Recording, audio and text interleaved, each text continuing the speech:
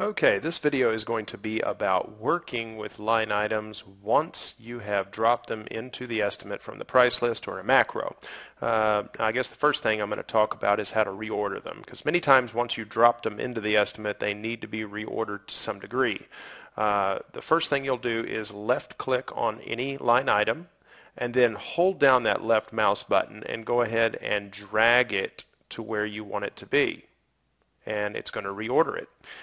You can also do this with multiple line items. So you could use the control key and highlight two of them, and then left click, hold the mouse button down, and drag them, and they're going to be reordered.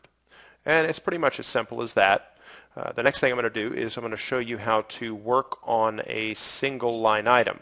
So we're going to go ahead and double click this item, okay, and we're going to take a look at the quantifier. The quantifier is actually is a totally different video. Okay, I really don't want to go into the quantifiers in this video more than to just talk about how to change them.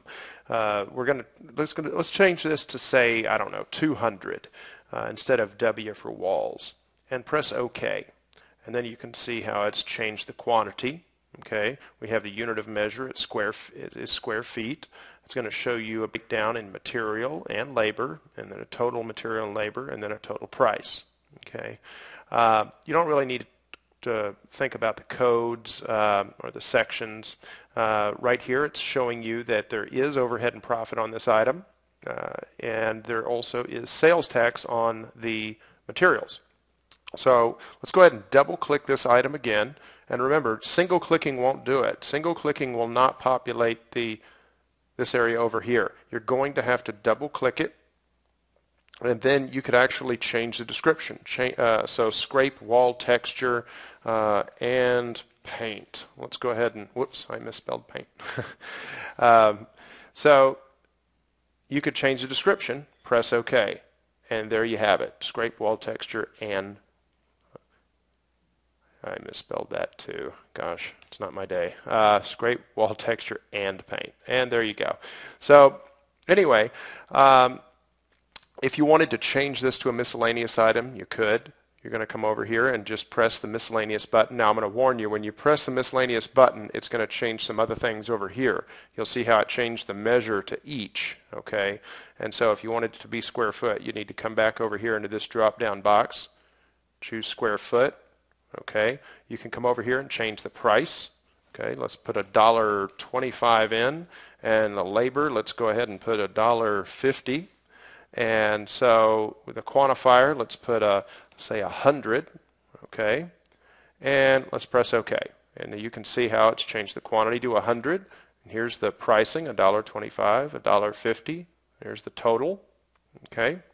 Now the next thing would be the apply sales tax. This is materials only. All right, so you could do that, because you see over here it says no now since we changed it to a miscellaneous item. So we're going to go ahead and press OK. It's going to change it back to yes. And let's see what else. There are line item notes. We're going to talk about that in another video, though. There's actually internal and standard line item notes. You have all the process codes right here, the measure codes, and let's see. I guess the next thing I want to show you is go ahead and click on a line item, and now right click on it, and you have many different options here. You can include this item in overhead and profit, exclude the item. You see right here it's already included in overhead and profit. You can go ahead and just press exclude, and you see how there's an in there for no. So we're going to right click on it again. You can save this as a macro. We're going to talk about creating macros in a different video. Apply sales tax to the item, exclude sales tax. Let's go ahead and exclude it. You see how now it says in for no.